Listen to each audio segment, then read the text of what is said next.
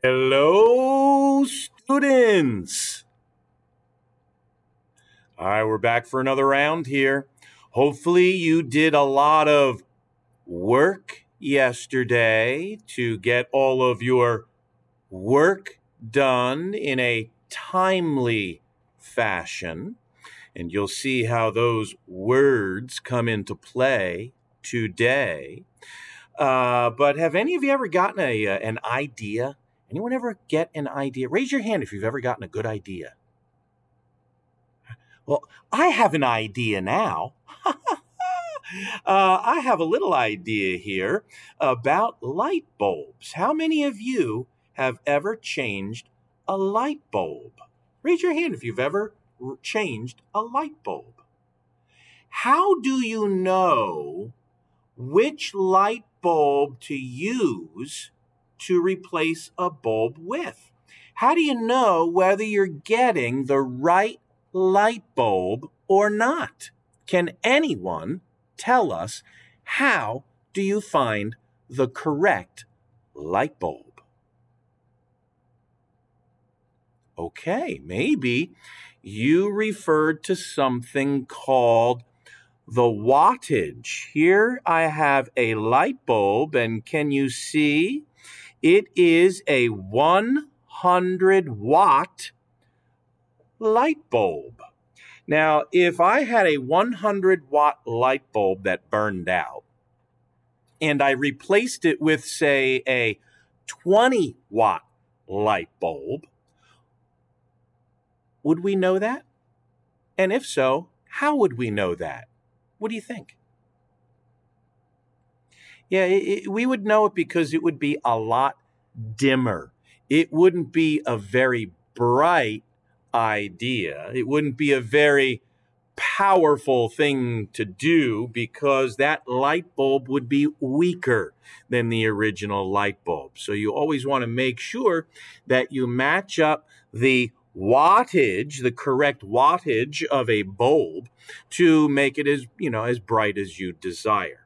So you're all familiar with the unit called the watt, but did you know it?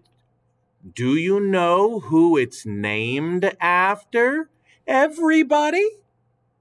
Yeah, our scientist of the week, James Watt.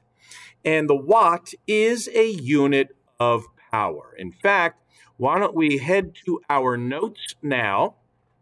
Yesterday we talked about work. Today we're going to talk about power. And so let's get down to it. What is power? Pause me now and discuss. What do you think power is? Now, hopefully you all know that by studying your vocabulary, and hopefully you know that power is the rate at which work is done or accomplished. And I've underlined a word there, and I've given you a visual hint or clue. Could anyone tell me why did I underline the word rate and give a visual clue? It's because the word rate means you are comparing something over time. You may recall last week talking about pulse rate or heart rate, the number of beats per minute. And the per, what does the per mean? Divided by. So power is the rate at which work is done. Yesterday, we talked all about work, and you know what work is from a scientific perspective now. So if power is the rate at which work is done, who can tell me, what do you think the equation or the formula for power is? Well, hopefully this is what you came up with. Power, big P, equals big W for work per time, or divided by time. We can use words in there to express it so that we can see power equals work divided by time. Make sure you're writing all of these things down in your notes so that you can see the progression that we are following here.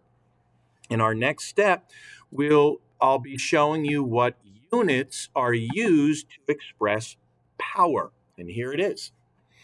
1 joule per second is equal to a watt. A watt is 1 joule per second. And you know what a joule is now. It is a Newton meter, 1 Newton meter. So a watt is a joule per second. Power is a measure of the amount of work that is done divided by a given period of time. Now, tomorrow's lab activity, we're going to be dealing with these concepts a little bit more in a way that hopefully will help you understand them. But before we get to the application, we need to make sure we have a good foundation on how to number crunch and work through these two equations. So yesterday you had practice calculating for work, and you need that information to help you calculate for power. So let's just go down on our page to the example space, and let's work on an example together. So here we have, oh boy, this looks overwhelming already. Now don't be overwhelmed. In fact, don't even look at it for a moment. Just look at me and take a deep breath in through your nose, out through your mouth, in through your nose, out through your mouth. Relax, relax. Remember, word problems are not scary things. They're just words. They're just words and numbers. They can't hurt you. So relax and let's work through this together. Don't jump ahead or you will be doing a lot more work than you need to do. You'll see what I mean in a moment. So just follow here with me now. I'll read it to you. A student who weighs 500 newtons climbs a flight of stairs 5 meters high. How much work is done? Oh my. Raise your hand if that sounds familiar to any of you. Hopefully it does, because that is the exact problem we had and we finished yesterday. You don't have to do it again unless you really want to, okay? But we've already done the first part of this word problem because we need to know the work in order to calculate power. Because the second part of the question here begins, if they climbed it in 5 seconds, how powerful are they? So using our information from yesterday, which is all written right here already, and if you want to see this in your book, just turn the page back and you've already done all of this work from yesterday to calculate work.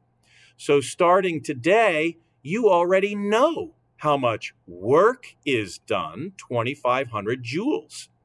You are given additional information, 5 seconds, a measure of time, and you're being asked a question about powerful.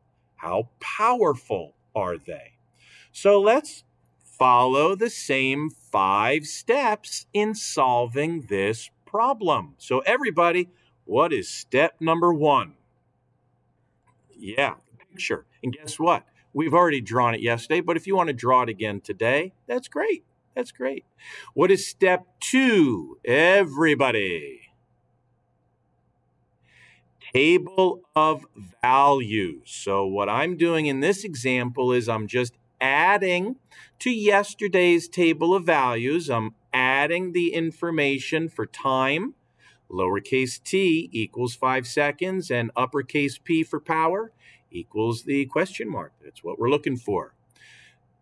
Third step, everybody. should be easy since it's right in front of us here, is the equation. So who can tell us what is the equation for power?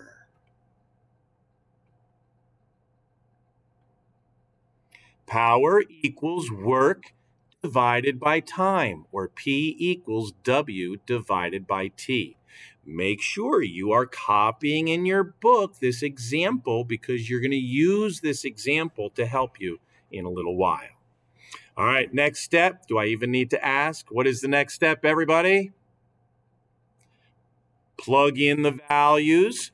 So we take the numbers from our table of values, plug them into our equation, and so here's what we get in our plugged-in equation. Power equals 2,500, remember it's joules, divided by 5, remember it's seconds, so it's joules per second, 2,500 divided by 5, which brings us to the fifth and final step in solving these problems, which is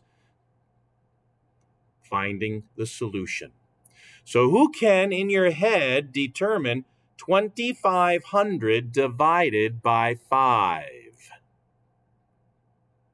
Well, it's 25 divided by 5, which is 5, and add 2 zeros. So your answer is 500 watts. Well, what are 500 watts? Well, that's the equivalent, that's the same as 5 100-watt light bulbs. So take 5 100-watt light bulbs. Now, think about this for a minute. An individual student running up a flight of stairs that's 5 meters high, that's about 2 stories, running up a flight of stairs in 5 seconds generates 500 watts of power. You could light up 5 100-watt light bulbs if you ran up a flight of stairs that fast. Think about that. Think about that for a moment. You are all pretty powerful people, but tomorrow's lab, we're going to figure out who among you is the most powerful person in the class by doing a little lab activity.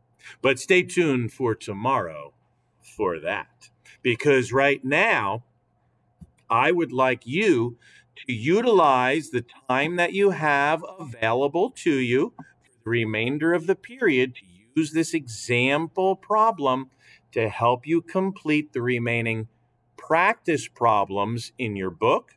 Then we'll have opportunity to discuss your answers and the work that you use to get to the answers. And then you can go back to Google Classroom and follow any instructions there.